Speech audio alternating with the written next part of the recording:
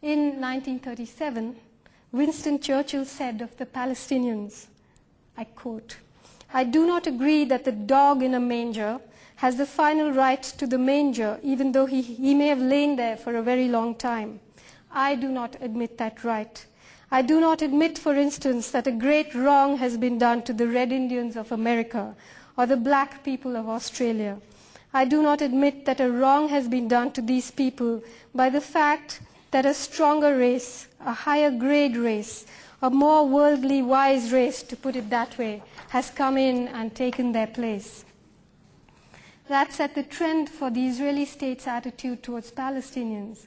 In 1969, Israeli Prime Minister Golda Meir said, "Palestinians do not exist." Her successor, Prime Minister Levi Eshkol, said, "What are Palestinians? When I came here to Palestine, there were 250,000 non-Jews, mainly Arabs and Bedouins. It was a desert, more than underdeveloped, nothing." Prime Minister Menachem Begin calls Palestinians two-legged beasts. Prime Minister Yitzhak Shamir called them grasshoppers who could be crushed. This is the language of heads of state, not the words of ordinary people.